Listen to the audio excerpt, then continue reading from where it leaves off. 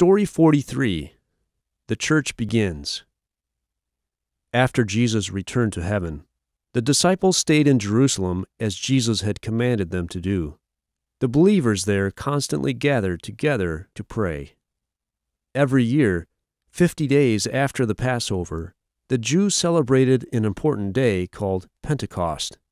Pentecost was a time when the Jews celebrated the wheat harvest. Jews came from all over the world to Jerusalem to celebrate Pentecost together.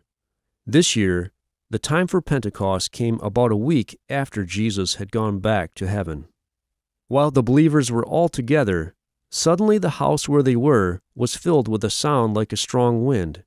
Then something that looked like flames of fire appeared over the heads of all the believers. They were all filled with the Holy Spirit, and they praised God in other languages.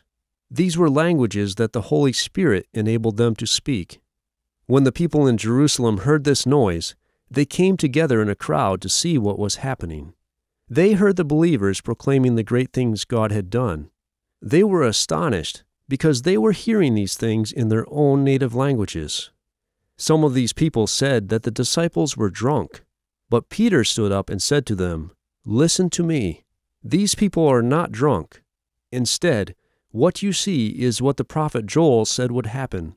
God said, 'In the last days, I will pour out my Spirit.'" Men of Israel, Jesus was a man who did many wonderful things to show who he was. He did many amazing things by God's power. You know this because you saw these things. But you crucified him.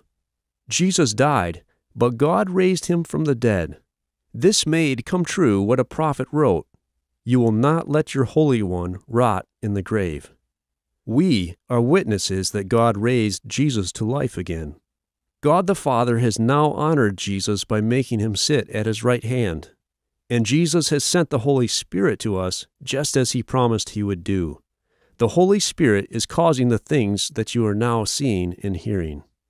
You crucified this man, Jesus, but know for certain that God has caused Jesus to become both the Lord of everything and the Messiah. The people listening to Peter were deeply moved by the things he had said. So they asked Peter and the disciples, "Brothers, what should we do?" Peter answered them, "You all need God to forgive your sins. So repent and be baptized, every one of you, in the name of Jesus Christ. Then God will also give you the Holy Spirit as a gift." About 3,000 people believed what Peter said and became disciples of Jesus.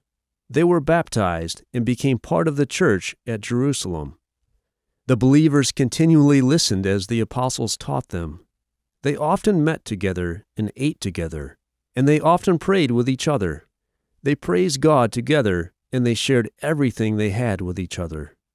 Everyone in the city thought well of them. Every day, more people became believers.